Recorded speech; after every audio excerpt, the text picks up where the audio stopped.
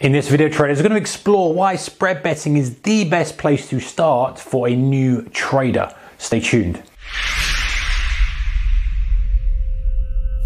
Hey guys, very warm welcome to you. All right, so our channel sponsor, they offer a spread bet option. If you are in the UK and you do qualify for an account, you can spread bet through them. They also offer CFD as well around the world, depending on what country you're in, jurisdiction, and all that other good stuff. Check them out, the link in the description below. Now, there are plenty of ways to get exposure to the markets. You can go and you could trade futures contracts directly on the exchange. It's traded crude oil on NYMEX. You could trade shares. You could trade stocks on US exchange.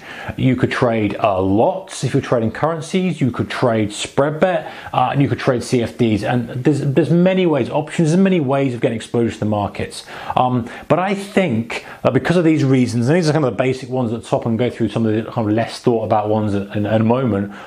The spread bet is a good way for new traders to get exposure to the markets, and let me explain why. First thing is, of course, leverage. Now, you don't get leverage if you're buying traditional shares. You do get that if you're trading futures contracts. But leverage is basically, I'm not going to kind of spend ages on this, guys, because you may know this already, but leverage is basically allows you to control a sum of money with a percentage of that amount. In other words, if you've got 10% leverage or 10% margin requirement, if you've got £1,000 in your account, you can control up to £10,000 worth of assets. It doesn't mean you have to use it. You can still just buy £1,000 worth of that asset. But let's say you wanted to buy 5,000 and spread the risk and kind of have a bit of a portfolio, you'd still have money left to be able to do other stuff. So it allows you more opportunity. Yes, it means you make more if your leverage right up when it goes your way, but it also means you lose more if it goes against you. So use it as it's meant to be. Like anything, guys, that's got power, it can be wielded in a bad way.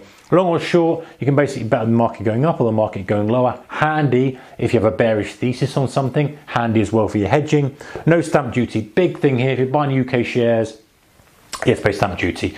No stamp duty to pay when you're spread betting. Nice bonus. A large selection of markets. So this is one of the good things, guys. This is where we get into the good things now.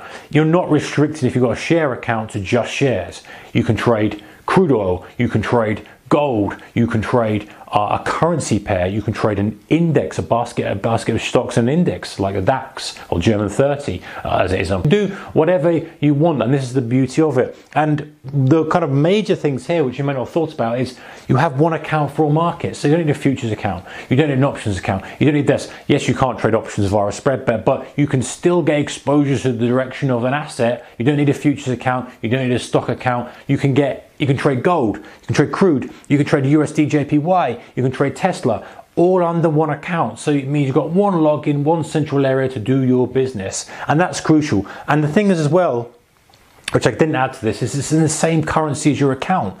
This is the big thing, guys. It's a real pain in the you know what. If you're in the UK, you want to trade US shares, you've got a US share account, you kind of got to put dollars in, you make your money in dollars, you've got to come back, you've got to exchange. It's a mess.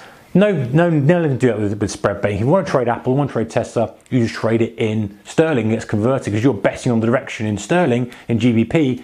That's the way it's going to be. And obviously, if you've got a CFD account, it'll be in the currency of your choice, and they offer different currencies depending on where you're located. Do that is, but it's just one account, and that's the beauty of it. You're trading a USD denominated product, a euro denominated product, yen, whatever. It's in one account. No capital gains tax. Very, for most people out there who are spread betting, there's no capital gains tax to pay. Of course, you're going to check with your accountant and all that other stuff when it comes to tax.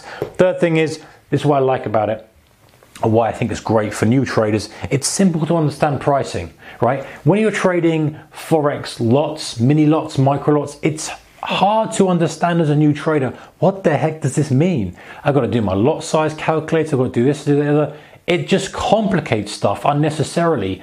If you're in the UK and the spreads are suitable for you, and by all means check them out, guys, you're going to see what the spreads are. But it's easy to understand. It's like £1 per point or per pip. So if I'm doing £1 per point or per pip, the market goes up 10 pips and I'm long, I make 10 pips times my stake, £10. It's very simple to work out. If I'm short from this and that, you can scale up and down. That is the simplicity of understanding, and the simplicity of the pricing, to me, is where spread betting has the edge over almost anything. You know, think of a futures contract. One contract, what's one contract worth? Well, it's different in crude oil as it is to DAX. Crude oil, you know, completely different size contract. Tick size different. There's so many things to think about. You know, whereas if you're trading per point, pound per point, you just know that, hey, if it goes up this amount, so I'm going to make. This is how much my risk is. So much easier. And the final thing is it's easier to calculate profit and loss.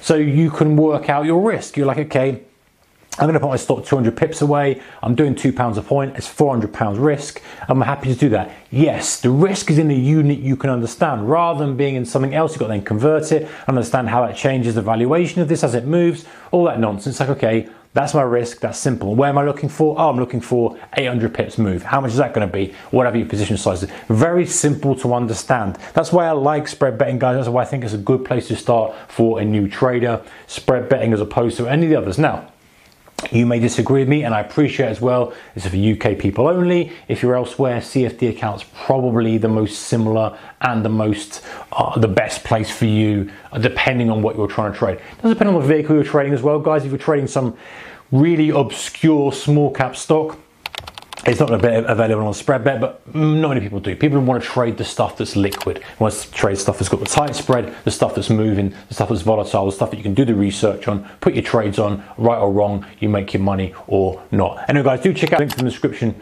below, and I'll see you next one. Take care. Bye-bye.